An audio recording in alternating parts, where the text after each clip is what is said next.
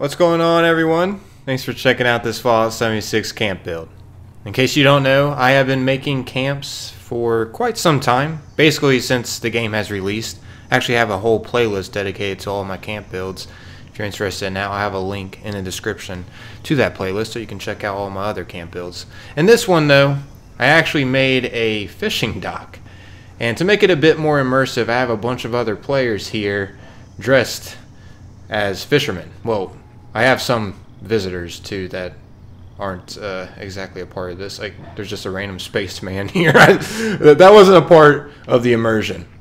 Excuse me. But yeah, as you can see, for the most part, the people walking around in fisherman apparel are a part of the immersion. So big thanks to everyone here helping make this fishing village come more to life. But anyways, I guess to get this started, I should show you the location of where I built this at. It's a pretty awesome location. I definitely recommend this area. You hardly ever have to worry about any enemies here. But yeah, as you can see, it's located right over here to the right of Harper's Ferry. As you can see, there was a nuke launched here, which, by the way, Harper's Ferry is an amazing spot to launch a nuke at. You got all of the enemies above right here, then you get all of the enemies down below in the burrows. It's, personally, to me, better than the White Springs. There is just loads and loads of enemies that you get to take out within this nuke zone. I don't know why I'm saying that, though, because my camp may get nuked in the process.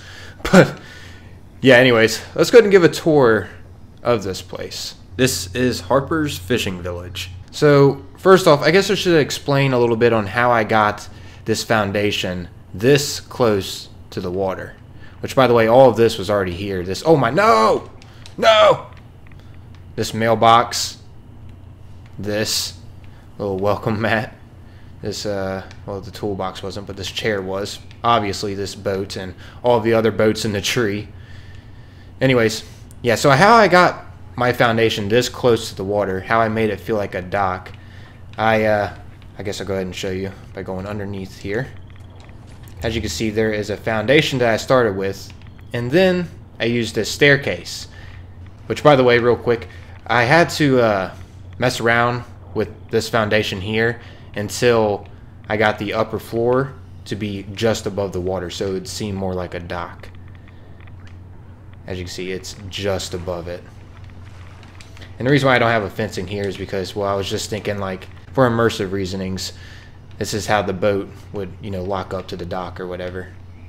Also, some of you may be wondering, well, why can't you exactly get up with the staircase rifle? Yeah, I could have done it like that, but I decided not to. I made it instead like this, where you can just get up by sitting in a chair, as you can see. And then, yeah, I'm up on my dock. It's that simple. Or you can just jump up onto the dock. But, yeah, now since that part is out of the way, let's go ahead and begin the tour of this camp build. I guess I'll start off with the port side grill here. As you can see, this is what we got going on inside. Got a cook here.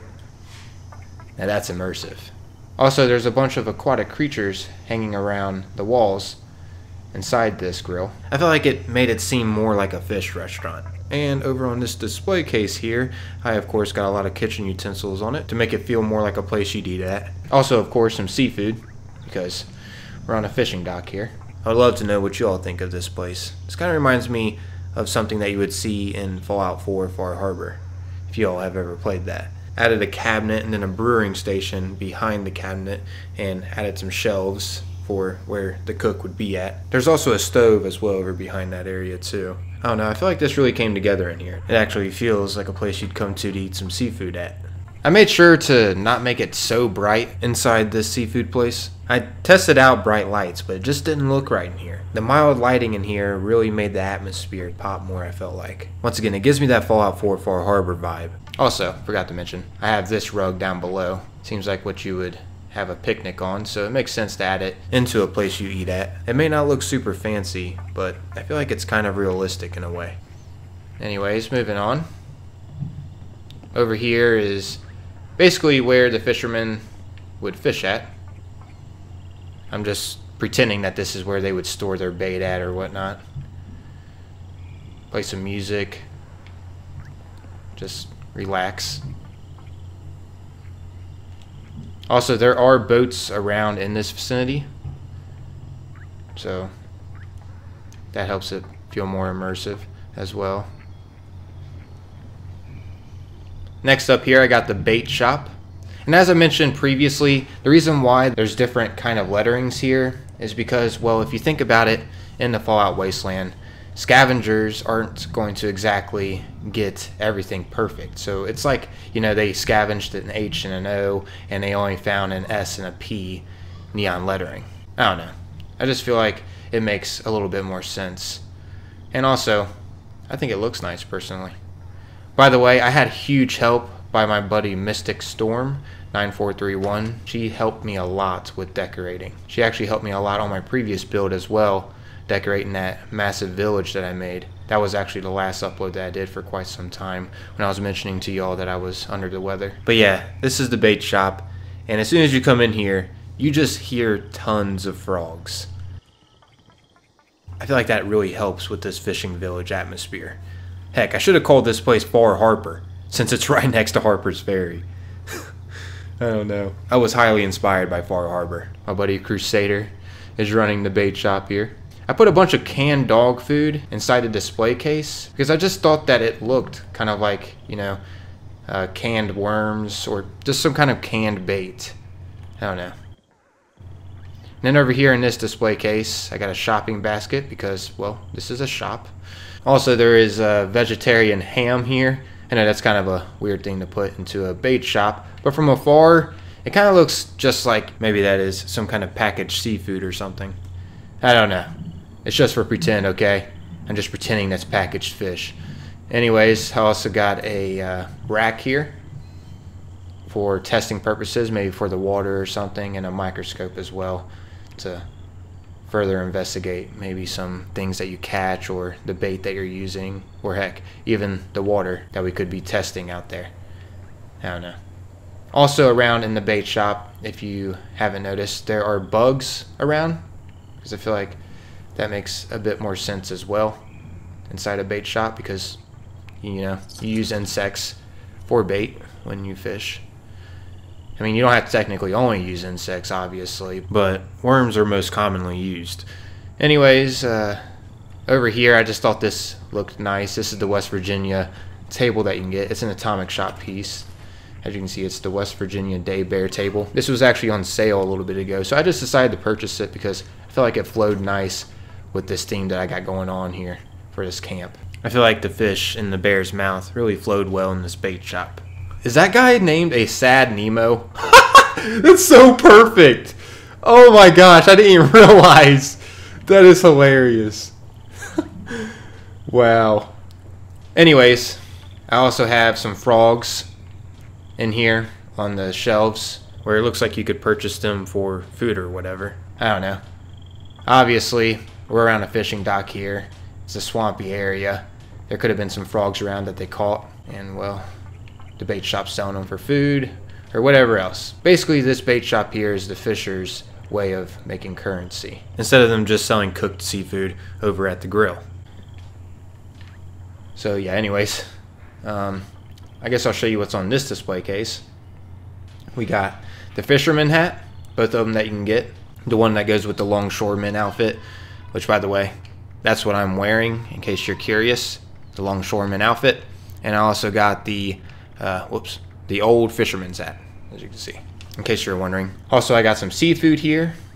Makes sense inside a bait shop. Also, there's a scale here and just a clean coffee tin as well, which I took some time deciding on what I'm going to be putting on these display cases in here, because I know what I would put on these would help create the atmosphere a little bit more inside this place. For instance, the coffee tin would be like where they would store bait at. The scale is obviously to weigh things out, and the seafood is another way that the fishers make currency here. It looks also like they would weigh it out on that kitchen scale there. And lastly, the fisherman hats at the top as well. Also, there's an ice core stash here to keep the seafood fresh. Plants poster, another froggy that was caught, and some herbs around the table.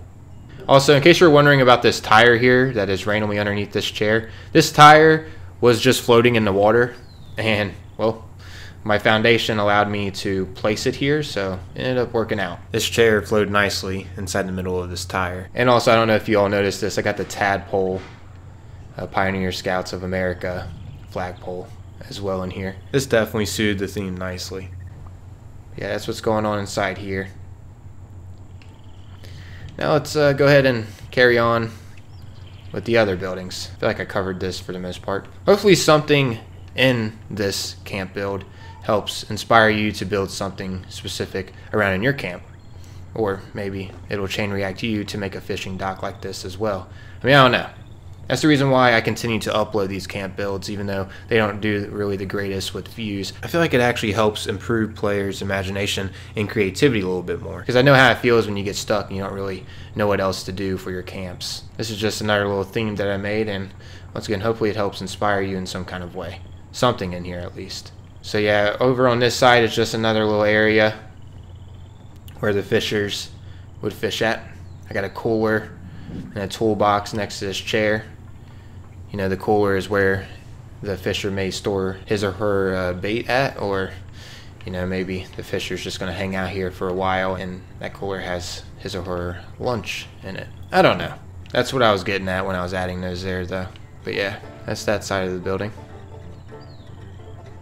Anyways, moving on to the port side inn.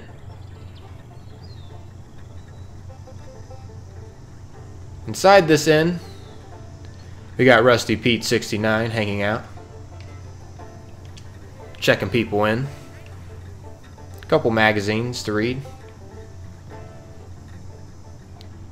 Restored fan, a telephone next to the person who checks you in. I got a Lucky and a Caps bobblehead as well, and a fixed camera as well as a fedora. Because, well, when I think of a fedora, I think kind of business, I guess. Anyways, yeah, that's the check-in area. And then this inn has 3 bedrooms. Here's one bedroom.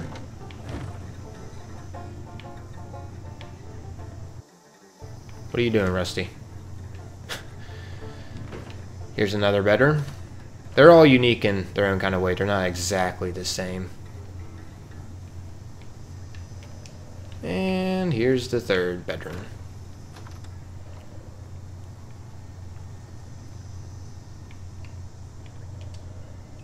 I don't know what he's doing exactly. Anyways, yeah, that's the inn. Nothing too big or fancy, but it gets the job done for visitors who may want to stay. Also, I have 2 water purifiers here around the dock. It really did flow nicely. Fit perfectly. Anyways, moving on. I typically always try to hide my fusion generator. So I have it hidden behind here, behind the porta potty here. Also got a light in there because it gets really dark around this area. I'm just going to throw that out there. If you do plan on making a camp around here, get prepared for darkness, pure darkness. This is where fishermen would fish at. That's the reason why I don't have the railings going all the way around. So they can just easily cast their fishing line out into the water. Also, they got a nice cozy fire right here too. By the way, in case you haven't noticed that is the reason why I don't have railings around, you know, where the fishermen would fish at. Just throwing it out there. I don't think I showed you guys over here actually. Yeah. See? All of the areas that the fishermen would fish at do not have railings because I feel like that'd be easier for them. Also, not to mention the fishers that go out on the boats would be able to easily get what they call it back onto the dock. Also, not to mention it makes the camp easier to access as well. I'm not gonna lie. But yeah, moving on. I also got an armor's workbench with a street light and a bench in the center and a weapons workbench on the other side, as well as those special plants that you can buy from the atomic shop. I feel like they just blended well here. But yeah, this is located more in the center area, just so new players that do come around in my camp will be able to easily find these crafting benches. Also, I don't know if you noticed, but the Tinker's workbench was in the bait shop. Now we're going to be heading into the captain's quarters, which is right here. So immediately when walking in, we got a display case here.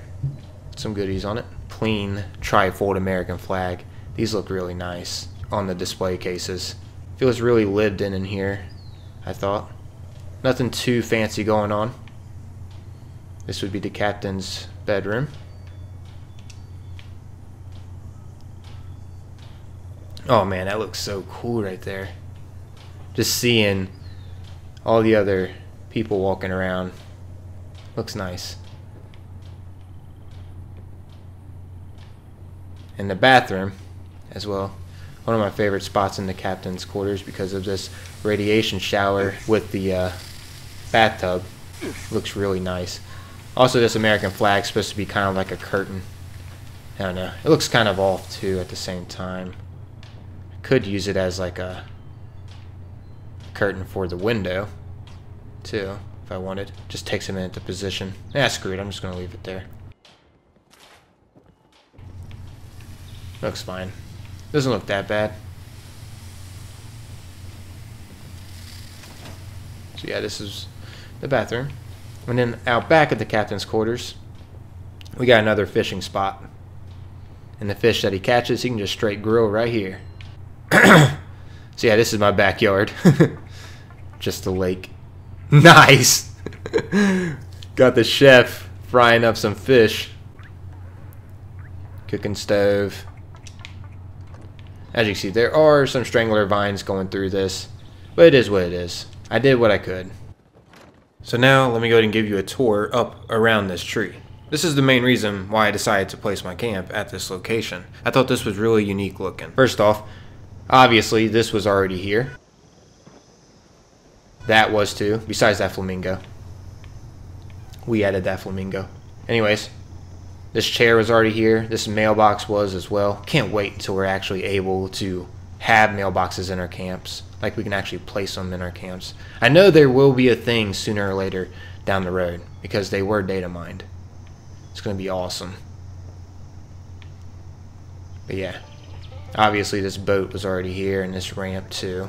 Let me go ahead and take you on up this. Just a bunch of boats tangled up in this tree. There's typically a plan right under here. I'm going to push him off just because I can. Oh no, I pushed off my sugar. Sayonara, sucker! That's always fun to do. Anyways, going on up. Got some cooking utensils. Really cool. Also, there's a random mafia cutout here too. He's walking the plank, as you can see. This is also an area that you can randomly wake up at as well. This empty Nuka Shine bottle proves that. Wherever you see an empty Nuka Shine bottle at, by the way, that is where you can randomly wake up at after you drink Nuka Shine. There's also a random duffel bag up here with typically some goodies. And this bathtub's typically filled with portable fuel and some other goodies to scrap. Just throwing it out there. It's not at the moment though. I'm sure someone here just picked it up, but yeah. I'm gonna shoot him off the plank. Goodbye. Anyways, yeah, here's an overlook of the camp now. But yeah, that's what I got going on, everyone. Hopefully you found this enjoyable. This was a lot of fun to make. This was something that I had in the making for quite some time. And, well, I finally got around to doing it. I'm out of here, everybody. Thanks for taking the time, watching and listening. Until next time, peace.